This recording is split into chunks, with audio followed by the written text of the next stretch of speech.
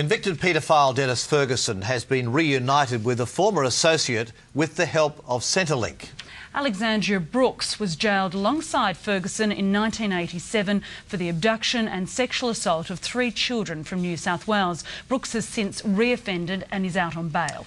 He was given Mr Ferguson's phone numbers and address after Ferguson requested contact through Centrelink, whose General Manager, Hank Yongan, joins us on the line. Mr Yongan, thanks for your time this morning. It's a pleasure. A lot of people are quite surprised and annoyed that this has happened. In fact, some probably outraged. How could it happen? Look, I'm as shocked by this as anybody. Clearly, our processes were inadequate in this case. Can I just make it clear that I regard this as a complete misuse of what is a really valuable service that's helped thousands of families in the past? Okay, so can we try and get an understanding of just how this process works? So Centrelink is able to put people in touch with other people that they might have lost contact with, is that right? Yes, it is, but firstly, the onus is completely on the missing person to decide whether they want to make contact with the family. Basically, there's a process where someone who wants to make contact approaches us. They provide us with details. We review that case.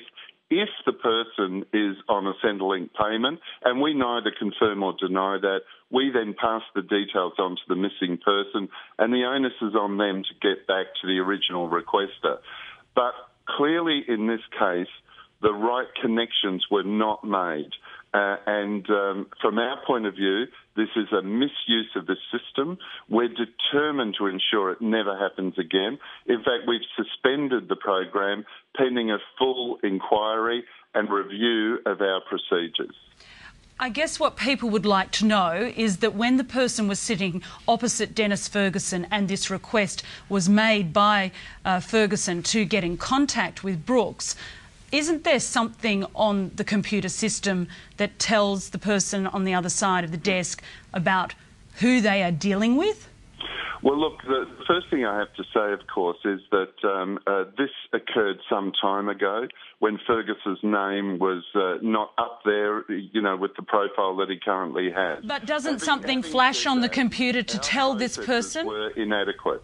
Doesn't something flash on the computer, say a flag, a warning, anything on the computer to reveal the nature of the person that they are dealing with, that they are a convicted paedophile? Well, it does appear that in this case we overlooked that or we didn't pick it up.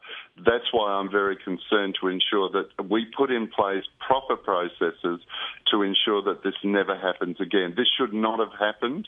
We acknowledge that the checks and balances that we had in place are not adequate. We do regard this as a misuse of this program. And having said that, we're determined to reintroduce it because it is a valuable program, but clearly all those checks and balances need to be in place. Okay. All right. Hank Yongan, we've run out of time. Many thanks. Thank you.